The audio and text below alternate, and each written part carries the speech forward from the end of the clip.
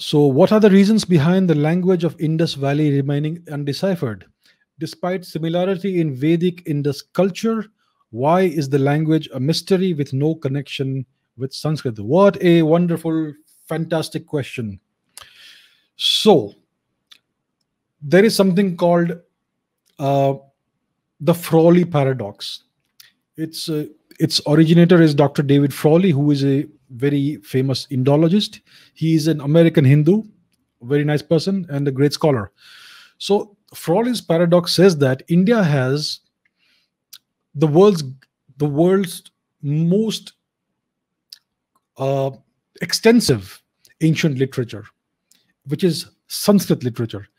Even though most of India's literature was destroyed in the burning of our great universities, even though this happened, we still have millions of ancient manuscripts that are gathering dust in various archives and various temples and all that. So we have the world's greatest literary tradition, the oldest literary tradition, and we also have one of the world's greatest ancient urban population center, the greatest world's greatest ancient civilization, which is the Harappan civilization. And historians would like us to believe that this literary tradition that we have has come from the Central Asian steppe and from Europe, and this great population center is completely different from that. So that is the Frawley paradox.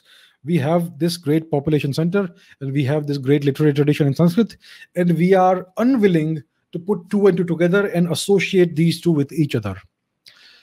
So the point is that the language of the Indus Valley civilization, the so-called Harappan civilization, was most likely Vedic or post-Vedic Sanskrit.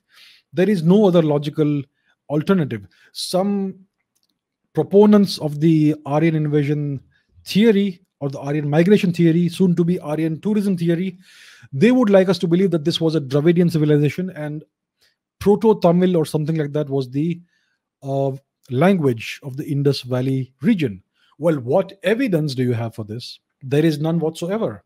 And there is beginning to emerge some evidence that the Indus Valley script may be the precursor of the Brahmi and Kharoshthi scripts, which were used to write most ancient languages in India, primarily Sanskrit. Now, why has this script not been deciphered yet? Because nobody has see, to decipher an ancient script, you need funding, you need a think tank, you need to bring a number of brains together, you need to bring a number of scholars together, and that has never happened in this country. The government has never shown any genuine willingness to do this. So what's happening is that you have isolated scholars trying to do this work of deciphering the script, but it's so far never happened. And another possible reason may be that the script that we find in these ancient inscriptions may just be a form of shorthand. And maybe the people of that era of our civilization, maybe they used to write the actual script on paper, on a form of paper or on cloths. And maybe none of that has survived over these thousands of years. So what we are left with is this form of shorthand, which is not really the real script that they used. That is also a possibility.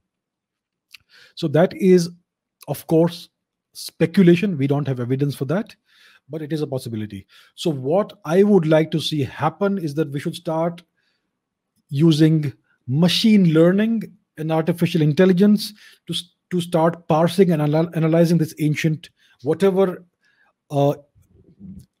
evidence of ancient script that we have collected thus far, and try and see which linguistic morphology it matches the most closely. So that could be a good start. So we need to start using technology to tackle these old unsolved problems. So that's what I would like to see happen. My strong conviction is that the people of the Harappan era and the geographical region, they spoke Vedic or post-Vedic Sanskrit. This is definitely a post-Rigvedic phase of our civilization. Because if you see the Rig Veda, it speaks about a pastoral India.